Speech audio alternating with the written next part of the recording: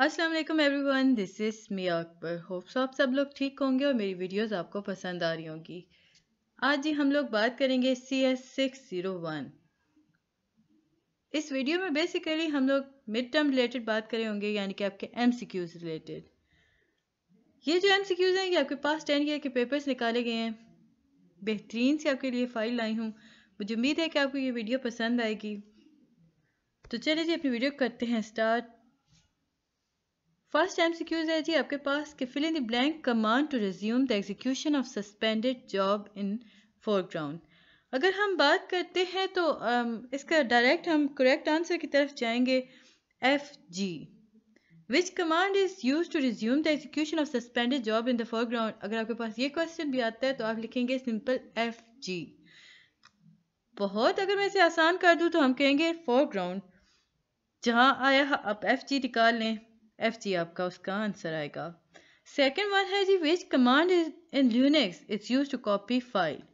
अगर हम लिनक्स की बात करते हैं तो वो कौन सी कमांड है जो यूज की जाती है कॉपी करने के लिए किसी भी फाइल को, तो आप लिखेंगे CP, यानी कॉपी फाइल की शॉर्ट एब्रिविएशन यानी शॉर्ट वर्ड फॉर्म में हम कहेंगे CP। CP कमांड एक ऐसी कमांड है जो लिनक्स के अंदर यूज की जाती है कॉपी करने के लिए किसी भी फाइल को। थर्ड MCQ है जी the process ID return to the child process after successful fork system call execution is। तो आपने इसका करेक्ट आंसर है जी 0। वो कौन सा प्रोसेस है जिसमें ID रिटर्न होती है to the child process after successful fork system call execution। जब हम कॉल देते हैं उस एग्जीक्यूशन के बाद जो हमारे पास ID आती है ना वो in the form of 0। In filling the blank addressing, the recipient is not required to name the sender।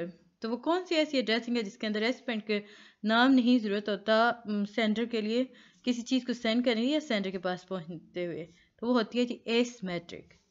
याद रखिएगा एसिमेट्रिक एड्रेसिंग स्कीम एक ऐसी स्कीम है जिसके अंदर हमें ज़रूरत नहीं रहती किसी नाम की। इसके बाद है जी a solution to the critical section problem must satisfy the following requirement. तो वो हम जब बात करते हैं ना एक ऐसे सॉल्यूशन की जिसके अंदर हम देखते हैं कि एक क्रिटिकल सेक्शन प्रॉब्लम है लेकिन उसे कौन सी ऐसी चीज़ें हैं जो उसे मतलब उसकी रिक्वायरमेंट को फुलफिल करती हैं, तो वो होता है जी प्रोग्रेस के अंदर भी ऐसे ही होता है, म्यूचुअल एक्सक्लूशन के अंदर भी ऐसे ही होता है और बाउंडेड वेटिंग के अंदर भी होता है। तो हमारा आंसर आएगा ऑल ऑफ दीज। अगला MCQ है typically the Eclipse system call is used after fork system call। Is it true or false? Is it true? You can create a thread by using the PTS read create call। तो आपका इसके पूछेंगे कि is it true or false? Is it true? The interval from the time of submission to the time of completion is turn around time। अब अगर हम बात करते हैं इंटरवल, अगर हम बात करते हैं टाइम ऑफ सबमिशन से टाइम ऑफ कंप्लीशन के दरमियान जो इंटरवल आता है उसे हम क्या कहते हैं, उसे हम कहते हैं turn around time. Each process must first request permission to inter it's critical section. There section of code implementing this request is called entry section. ये आपकी हैंडआउट के पेज नंबर 100 में मौजूद है, तो इसे हम कहते हैं entry section. IPC provides a mechanism to allow process to communicate and to synchronize, मतलब synchronize करता है their action without sharing the same address space। तो क्या चीज़ बार बार शेयर नहीं कर रहा होता, वो एड्रेस स्पेस बार बार शेयर नहीं कर रहा होता। इसके बाद जी हम लोग देखते हैं Linux is a version of fill in the blank operating system। तो Linux जो है वो Unix का वर्जन है। Current working directory can be assessed using. अब अगर हम बात करते हैं करंट वर्किंग डायरेक्टरी की तो हम टिल्ट यूज़ करते हैं। उसका सिंबल ये इस तरह होता है, ये पेज 25 पे आपको मिल जाएगा। MK54 इज ये कौन सी कॉल है, इसे लाइब्रेरी कॉल, इसे हम लाइब्रेरी कॉल कहते हैं। इसके बाद हमारे पास आता है विच command gives a snapshot for the current process. तो PS ऐसी कमांड है जो हमें स्नैपशॉट दे सकती है किसी भी करंट प्रोसेस की। अगला एमसीक्यू हमारे पास आता है जी time interval when the IO device are assessed is known as IO burst. जब आईओ डिवाइस इसमें आ जाती है तो आईओ बर्स्ट कहलाती है। The process of switching from one process to another is called context switching. वो प्रोसेस जो कि अगर हम देखते हैं ना किसी एक प्रोसेस को दूसरे प्रोसेस में हम स्विच कर रहे होते हैं ना तो उसे हम कॉन्टेक्स्ट स्विचिंग कहते हैं। फिल इन द ब्लैंक था हमारे पास कि directly include essential system boot file including the colonel image. तो वो कौन सी होती है? वो बूट डायरेक्टरी ऐसी डायरेक्टरी होती है जो यूज की जाती है बूट फाइल्स को कर्नल इमेज के अंदर। Fill in the blank scheduling algorithm is sometime called shortest remaining time first scheduling algorithm. तो वो कौन सा है? ये है जी प्रिमिटिव शॉर्टेस्ट जॉब फर्स्ट। ये कैसा शेड्यूलिंग एल्गोरिथम है जिसके अंदर हम कभी कभार कहते हैं कि ये shortest remaining time first scheduling algorithm है। तो वो होता है जी primitive shortest job first. A semaphore that causes busy waiting is termed as spin lock। इसका करेक्ट आंसर हमारे पास आता है spin lock। Progress and bounded waiting are some of the characteristics to solve the critical section problem. True. Is it true or false? तो आपके पास answer आएगा it's a true. In fill in the blank addressing, the recipient is not required to name the sender। तो ये दोबारा repeat हमारे पास आ गया। तो हम लोग पहले पढ़ चुके हैं कि एसिमेट्रिक ऐसा एड्रेसिंग स्कीम्स होती हैं जिनके अंदर मतलब नहीं यूज हो रहा होता। The execution of critical section must not be mutually exclusive। That is false। ये must be mutually exclusive होता है। A program is execution is called a process। Process इसका कंप्लीट आंसर है। अब इस तरह कि मैं आपको पढ़ के बताती जाऊंगी और करेक्ट आंसर्स बताती जाऊंगी। आगे बढ़ने से पहले काइंडली मेरी वीडियो को लाइक कर दीजिएगा। आगे पीछे हो गया सारा कुछ। चैनल को सब्सक्राइब कर दीजिएगा। वीडियो पसंद आती है तो कमेंट कीजिएगा। जो चीज़ समझ नहीं आती तो पूछ लीजिएगा। The critical section problem can be solve by the following except. तो इसका करेक्ट आंसर हमारे पास आता है फर्मवेयर बेस्ड सॉल्यूशन। वीडियो को एंड तक देखा करें ताकि आपको हर चीज समझ आ सके। The bottom layer in the layer approach of operating system is hardware. Hardware इसका करेक्ट आंसर है जी। अगर हम बात करते हैं ना लेयर अप्रोच के अंदर, अगर ऑपरेटिंग सिस्टम की लेयर अप्रोच को हम देखते हैं तो जो सबसे आखिरी लेयर होती है ना उसे हम हार्डवेयर कहते हैं। जो इसके बाद हमारे पास जो एमसीक्यूज आता है कि the manual page can be read in ल्यूनिक्स using. अब जब हम बात कर रहे हैं ल्यूनिक्स की तो वो कौन सी कमांड होगी जिसके अंदर हम मैनुअल पेज को यूज करते हैं? तो वो मैन होती है। The hardware mechanism that enable a device to notify CPU is called an interrupt. वो कौन सा हार्डवेयर मैकेनिज्म है जो कि किसी भी डिवाइस को इनेबल करता है और नोटिफाई करता है CPU को? वो होता है जी इंटरप्ट। इंटरप्ट जनरेट होती है। जिनका cs401 है उन्हें काफ़ी अच्छे तरीके से पता होगा कि इंटरप्ट होती क्या है और वो किस तरह काम करती है। You can display the content names of files and directories of directory in Unix या Linux के अंदर और Unix के अंदर आप जब डेटा स्ट्रक्चर को उसकी बात कर रहे होते हैं तो वो कौन सी कमांड हम यूज़ कर रहे होते हैं? दैट इज IS यानी इज। आई कैपिटल होगा या यूँ कर लें कि 1S कर दें। 1S कमांड होती है जो यूज़ की जा सकती है। इसके बाद है जी the fill in the blank system का सस्पेंड द कॉलिंग प्रोसेस। वो कौन सी सिस्टम है जिसके अंदर हम कॉलिंग प्रोसेस को सस्पेंड कर सकते हैं? That is wait. In fill in the blank addressing the recipient is not required to name the sender. That is asymmetric. दोबारा रिपीट हुआ। फिर हमारे पास दोबारा रिपीट हो रहा है कि स्नैपशॉट करंट प्रोसेस के अंदर वो कौन सी कमांड है जिसके थ्रू लिया जा सकता है? That is PS। Fill in the blank command to resume the execution of suspended job in the foreground, that is again repeat। तो इसका करेक्ट आंसर हमारे पास FG है। इसके बाद ही हम बात करते हैं कि you can use the fill in the blank command to display the status of suspended and background process तो वो कौन सी कमांड है जिसके थ्रू हम देख सकते हैं सस्पेंडेड बैकग्राउंड प्रोसेस के स्टेटस को, that is jobs. You can terminate a foreground process by pressing, जब आप टर्मिनेशन की तरफ आते हैं तो आप प्रेस करते हैं CTR+C। CTR+C आप जब ये प्रेस करेंगे ना तो आपका फोरग्राउंड प्रोसेस टर्मिनेट हो जाएगा।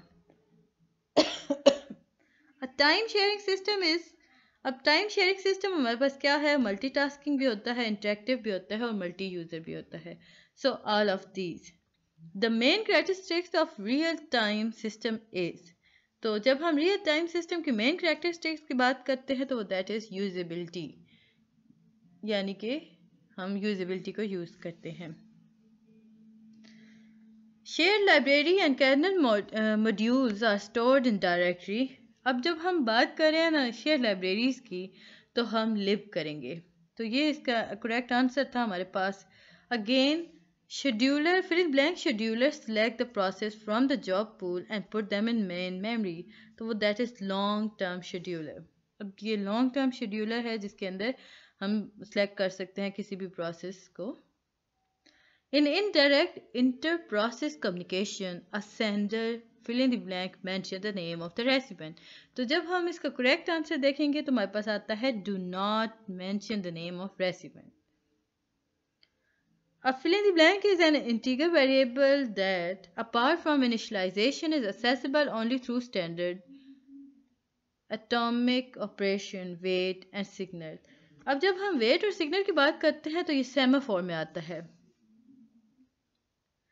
A semaphore that caused busy waiting is termed as spin lock। The execution of the critical section must not be mutually exclusive, that is false, और ये हम repeat में करें। The performance of round robin algorithm does not depend heavily on the size of time quantum। तो आपसे question है कि क्या ये ठीक है या गलत है, तो is it true or false, तो it's true। The following requirement for solving critical section problem is known as fill in the blank। अब ये उसके आगे डेफिनेशन है तो हम fill in the blank में लिख लेते हैं जी bounded waiting। अब जब रिक्वायरमेंट हम देख रहे हैं वो है there exists a bound on the number of time that other processes are allowed to enter their critical section after a process has made a request to enter its critical section before the request is granted, तो ये bounded waiting कहलाता है। अब critical section problem can be solved by the following except software based solution में critical section problem solve हो जाता है, operating system based solution में भी हो जाता है और HBS में भी हो जाता है, यानी हार्डवेयर बेस्ड सोल्यूशन के अंदर, बट कभी भी FBS में नहीं होता, यानी firmware based solution. Fill in the blanks is also known as swapper। तो क्या चीज़ swapper कहलाती है? Medium term scheduler. Medium term scheduler is also called a swapper। इसके बाद है जी Linux OS can support multiple user at a time। Is it true or false? It's a true। The operating system is a layer of software between hardware and software application. अभी आप लोगों ने MCQs दिए होंगे, आपको अंदाजा हो होगा कि इसमें बहुत सारे ऐसे MCQs हैं जो आपके अभी ये क्विज हैं इनमें आए थे। The major advantage of multi programming system is, इसका करेक्ट आंसर है कि advantage of multi programming system में अगर हम बात करते हैं तो सबसे बड़ा जो इसका एडवांटेज है कि CPU utilisation can be increase. अब अगर हम दोबारा रिपीट में हमारे पास ये आ गया कि main characteristics of real time system is usability. Command line interpreter is also known as या also called fill in the blank in some operating system. अब कमांड लाइन जो होती है वो किसी किसी ऑपरेटिंग सिस्टम के अंदर शेल के तौर पे ली जाती है, उसे शेल कहा जाता है। इंटरप्रेटर होता है हमारे पास। IO instruction are privileged instruction. I true है या false? So it's true. In Linux directory structure there is a fill in the blank root directory। तो याद रखें Linux के अंदर एक ही होती है root directory। Utilization used for system administration, hard IF configuration, fdisk, etc. are stored in which directory। तो जब हम बात करते हैं utilities को ना तो वो आती है sbin या sbin के अंदर आती है। rm and rmkdir या dir command are used to fill in the blank directly. So that is remove. You can use the mv file1 and file2 command to move. अब हम जब mv फाइल को use कर रहे हैं, हमारे पास instruction लिखी हुई है कि mv file1 file2, तो इसका क्या मतलब? उसका मतलब हुआ कि फाइल 1 से फाइल 2 की तरफ मूव कर जाएं। तो इसका करेक्ट आंसर भी हमारे पास आता है फाइल 1 टू फाइल 2। अगर हम CPU को taking the CPU from one process and giving the CPU to another process is termed as, दोबारा हम किसी चीज़ को उठा के दूसरे प्रोसेस के अंदर जब डाल रहे हैं तो इसे हम कॉन्टेक्स्ट स्विचिंग कहते हैं। स्वैप करना तब्दील करना होता है, लेकिन एक चीज़ को पूरे को उठा के दूसरे में डाल देना इसे context switching. A process that has finished working as well as its parent process has also finished its execution. In this state, the process A will be called as. अब अगर हमारे पास एक प्रोसेस है जिसने काम ख़त्म कर दिया, तो उसका जो पेरेंट प्रोसेस है वो भी ख़त्म हो चुका है आफ्टर एग्जीक्यूशन। तो जो इस पूरे केस के अंदर जो पहला प्रोसेस है यानी प्रोसेस ए है उसे क्या कहते हैं? लेकिन जब पहला प्रोसेस होता है that is child process. Execution के बाद हमारे पास जो चीज़ आएगी दैट इज़ चाइल्ड प्रोसेस। इसके बाद है जी bounded buffer is a buffer of मतलब fill in blank size it's a fixed size. तो ये फिक्स साइज होता है। इन fill in the blank communication the process which want to communicate with other process must the name of recipient and the centre. तो ये जब हम बात करते हैं ना explicitly name the recipient and the centre के अंदर, वो प्रोसेस जिसके अंदर हम कम्युनिकेट कर सकते हैं दूसरे प्रोसेस के नाम से यूज़ करते हुए, तो इन डायरेक्ट कम्युनिकेशन, ये डायरेक्ट कम्युनिकेशन कहलाता है। दोबारा हमारे पास रिपीट हुआ कि in indirect inter process communication a sender does not mention the name of recipient. अगर रिटर्न कोड की बात करते हैं तो चाइल्ड प्रोसेस के अंदर तो वो सक्सेसफुल फोल्ट, ये दोबारा हमारे पास रिपीट आ रहा है, system call execution is 0। If the fork system call fail it's return to -1। अगर वो फेल हो जाती है तो वो -1 की तरफ वापस आ जाती है। When a process opens its first file explicitly, it will be descripted number, that is 3. 1 MB or 1 megabyte is equivalent to 1024 raised to power 2 bytes. याद रखें 1024 raised to power 2 bytes कहलाती हैं 1 MB और 1 megabytes। फिर इसके बाद हमारे पास आता है कि the bottom layer in the layer approach of operating system is hardware. Fill in the blank has a hierarchical file system structure that is Unix. Unix जो है वो hierarchical file system structures होते हैं। You can use the fill in the blank command in Unix to create directory. अब जब हम Unix की बात कर रहे हैं ना तो इसके अंदर हम यूज़ करते हैं mkdir। मुझे उम्मीद है कि आपको ये सारी चीज़ समझ आ रही होंगी। हम इसका एक और पार्ट बनाएंगे। मिलते हैं जी नेक्स्ट वीडियो में, तब तक के लिए अल्लाह हाफिज़।